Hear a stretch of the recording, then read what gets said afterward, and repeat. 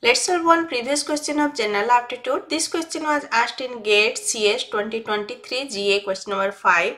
Looking at the surface of a smooth three-dimensional object from the outside, which one of the following option is true? And 4 options are given. We are looking from outside, so it may be filled three-dimensional object or a hollow three-dimensional object. Let's take an example of cylinder. It is a filled cylinder. So here the surface are convex. First understand what is convex and what is concave. So this is convex and this is concave. Suppose a hand is like this, then this outside is convex while this inside is concave. Now suppose we have a cylinder like this. It is a hollow cylinder. Then from outside it is convex and from inside it is concave. Now option A, the surface of the object must be concave everywhere.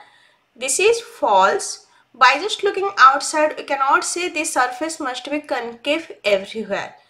Then option B, the surface of the object must be convex everywhere. This is also false.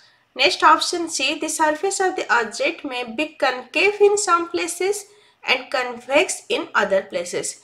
This is true. It may be combination of both, concave in some places and convex in some places. Like here, convex is from outside and concave from inside. So some places it is concave, some places it is convex. So we can say there may be combination of two lenses like concave convex and convex concave. We can say it as convexo concave or concavo convex. If concave have higher degree than convex, it's called as concavo convex, and if convex have higher degree than concave, you can see this convex have higher degree than the concave, so you can say convexo concave. So the surface can be convexo concave or concavo convex. Next option D, the object can have edges but no corner.